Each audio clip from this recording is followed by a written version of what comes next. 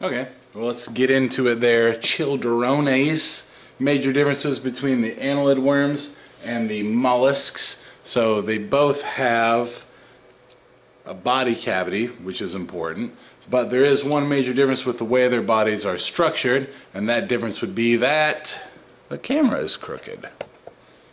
Okay, that looks better. And that main difference would be that the annelid worms, unlike the mollusks here, have segments in their body. Just like members of the arthropod phylum, they all got segments, segments, segments, segments, segments. No time, no time, no time, no time. Members of phylum, that's alright, Arthropoda.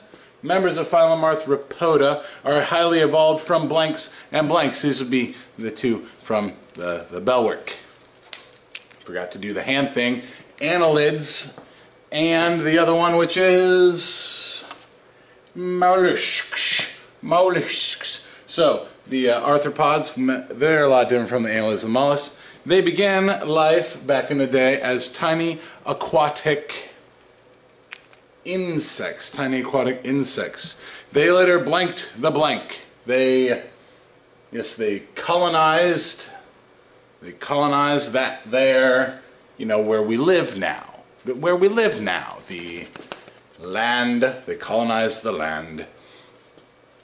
Colonized the land even more than phylum blank, the phylum that blanks belong to, than phylum.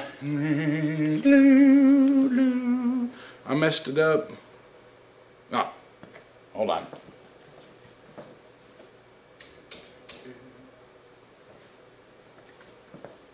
Arthropods are the most successful group of organisms on the land.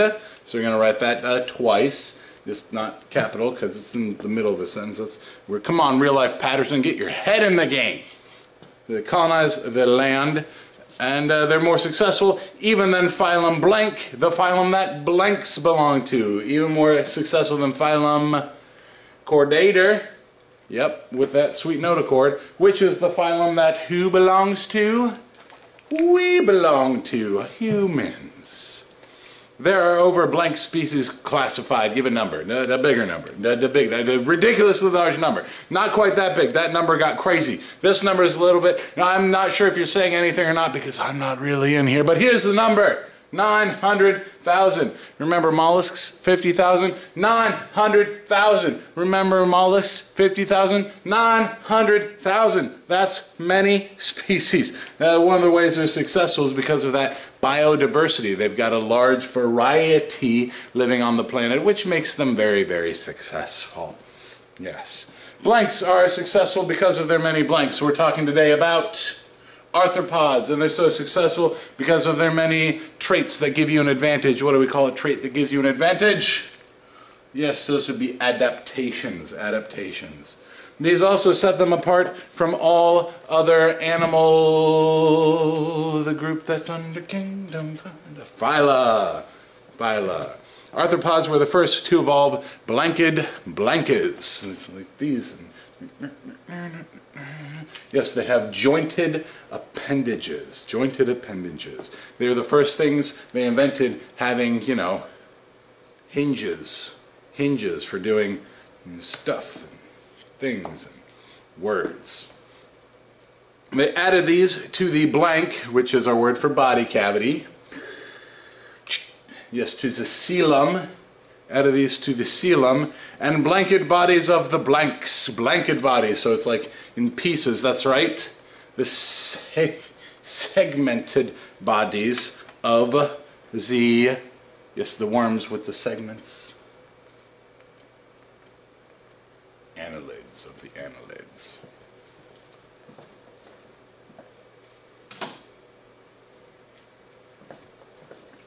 The wand was giving me fits, so I grabbed as a mouse. So I added that to the segmented body of the annelids. The body of the arthropod is divided into three main segments. Three main segments. There is the head, right, which, you know, here's grasshopper, there's head, Oh yes, you can see head of grasshoppers as she is. Head, she's party. Also, and the middle part, which is the chest part, that is called the thorax. So there's thorax, usually has all the legs and whatnot. And the bottom part, which is the belly and whatnot, that would be the abdomen. The abdomen. Those are the three main body segments. In some members, such as blanks and blanks that we're going to dissect very soon, like tomorrow soon. It's like spiders, it's a spider. And also in crayfish. The blank and the blank are joined into one blanketer blank. The head and the thorax, they're combined to form one blanketo-blankax. Use your science words. Cephalothorax, cephalothorax. So you can see you got the head of the crayfish, the thorax of the crayfish. All of that is combined to form one delicious cephalothorax. Looks good? Looks very good, I believe. So that's the cephalothorax that the crayfish have. Arthropods also have a unique blanket eye. It's a compound eye because it's made up of hundreds of thousands of little micro baby eyes. This eye is compounded as thousands of mini eyes. Blanks are not quite as clear. This is what we see. It's called the image. Images are not quite as clear as our eye. However, the blank eye, the compound eye, does offer a much blanker field of blank. Yes, a wider field of vision. Wider field of vision. While also allowing arthropods to see blank much blanker than we do. They can see like and motion. They can see motion much blanker than we do. Much faster than we do, right? So think of when you're swatting at a fly, they actually see your hand move before you see your hand move. I just want you to think about it. Let's just let that sink in. They see you move before you see you move, and I feel like I see me move right when I'm moving, but they saw it before I did. So sometimes like they fly away before you even move. Yeah, that's because you did move and they saw it before. It's crazy. It's crazy. Arthropods, they're terrifying. So you get a wider field of vision, they see motion much faster. Additionally, many insects will have a nearby simple, not a complex like ours, but have a simple eye on the sides of their head so they can see like this way. And that way would be horizontally. Yes, horizontally. Which is, yeah, they have lots of eyes. Another key feature of being an arthropod is the development of the blanko blank on their blank. Development of the exoskeleton, yes, the exoskeleton on the outside. This structure is much tougher than the blank shell of mollusks that we talked about yesterday. What's that chemical it's made out of? Yes, calcium carbonate. So they've got an exoskeleton that's much tougher than the calcium carbonate shell because it's primarily composed of a chemical called chitin. Chitin, that's how this is pronounced. Chitin. The same substance that makes up the cell wall of the, not plants, the fungi like mushrooms and stuff like that. Mushrooms, stuff like that. Not many blanks have the ability to grow, not many of these exoskeletons have the ability to grow as our blanketins do, right? Because they're on the inside, so they're not exo, they are endoskeletons. So our endoskeletons grow, exoskeletons, they tend not to do that. Therefore, as the arthropods get bigger, as the arthropods grow, they have to like shed their skeleton and grow a new one. They have to molt. It's called molting. They have to molt. During blanking, yes, molting, during molting, the arthropods discard their exoskeleton, and then they produce a new one.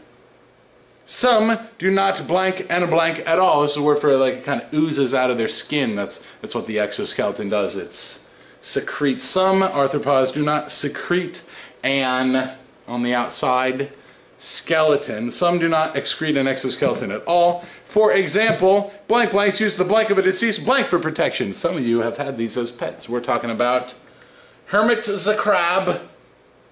Different from Kermit the frog. It's funny. I think I'm funny. I think I'm funny.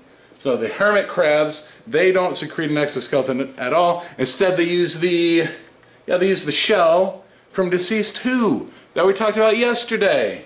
Oh, come on, really? I'm in the middle of doing stuff. You can just leave me alone for like 4 hours. There. We use the deceased shell of deceased mollusks for protection. Arthropods have extremely strong blank blank. It's the same kind of blank that we have. They have what's called striated muscle, striated meaning stripes, which attaches to the blankoblanketon. Yes, it's called skeletal muscle for a reason, because it attaches to the exoskeleton. Striated muscle which attaches to the exoskeleton enables them to perform incredible feats. Feats. There are three main clades of arthropods. You have the insects, which has several classes. You have the arachnids, which is class Arachnida. And you also have crustaceans, which imaginatively is class Crustacea. If you have questions, ask who's ever in charge of you in the room. Crustacea, that's what we're going to start dissecting tomorrow. Starting with my friend and yours, Capiton Crayfish. Hold on while I get the lights. Virtual Patterson, get the lights.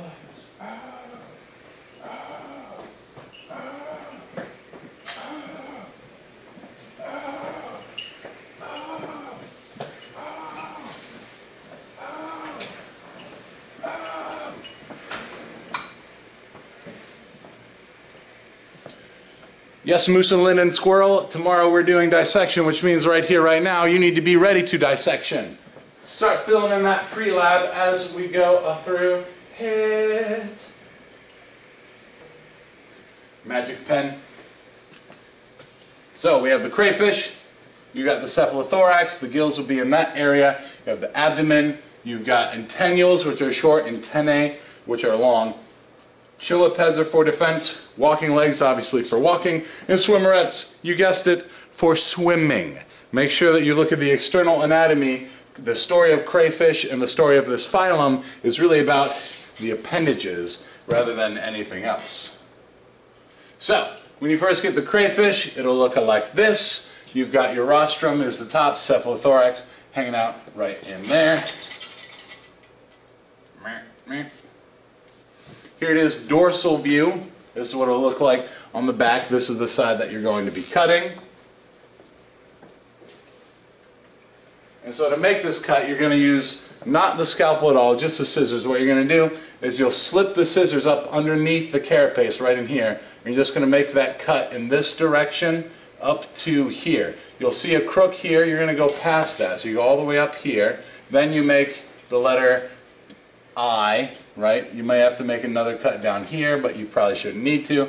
And then just peel it open. When you peel it open, you will see the beauty and majesty of the crayfish body. You'll make the same cut down the abdominal to take that off. And then you'll see the internal organs, which, as you can see, kind of looks like a pile of goo. Remember, it's scissors, not scalpel. You don't need the scalpel really at all today. And if you get in there and you're lucky, you'll see the stomach, which is up where you'd think the heart or brain would be. The brain's stuffed way down in the bottom, these little like discies. Those are its green glands, which are sort of like a kidney. You'll see a bunch of muscles. You'll see the gills on either side attached to the legs. Back here's the abdomen, that's the tail meat, and this line running right down it like that, that would be, my friend and yours, the intestine for dissolving food. So here's another view where you can really see all the parts. On the inside, the heart is up towards the back. So here is the head is over here. Here's the stomach again that I was showing you a second ago, the stomach, right? Here's your digestive glands called the green glands because they're greenish. the gills, here they are attached to the legs, and if you're really lucky in the back, remember tail is this way, so we're getting towards the back of it here. We're not anterior, we're getting towards the posterior end. The tail will be up on the top. If you don't see it, it could potentially be up inside the carapace. So check the carapace that you just cut, because it could be in there as well. On the back, you've got the tail muscles, you've got the intestine, like I was saying. Notice on the other picture is white, and now it's brownish blackish. This one is full of poop, or, well, the food that is being turned into poop as all its nutrients are being sucked out. And so that's what it looks like.